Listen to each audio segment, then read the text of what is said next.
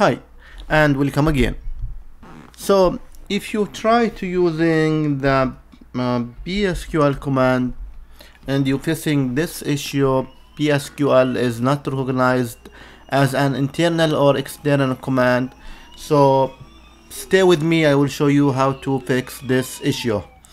The first we will go to my computer, C drive, programming file, then we will go to Postgres, choose your versions, we go to the bin and we will copy this path.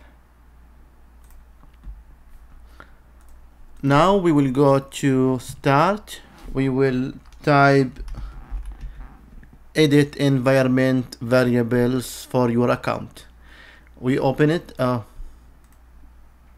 we will type edit, then we will say edit environment variable for your account. We'll type edit, then we'll type edit system environment variables.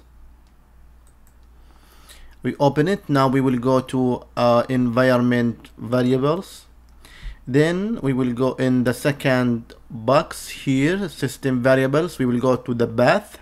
We click edit, and now we will click new, and we will paste the path, the bin path for the Postgres.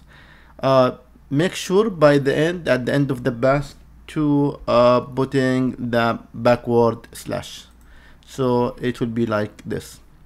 Now okay, click OK here and click OK here. Close the terminal, close the command prompt, then open it again, and it will be working. Thank you so much for watching this video, and see you in next.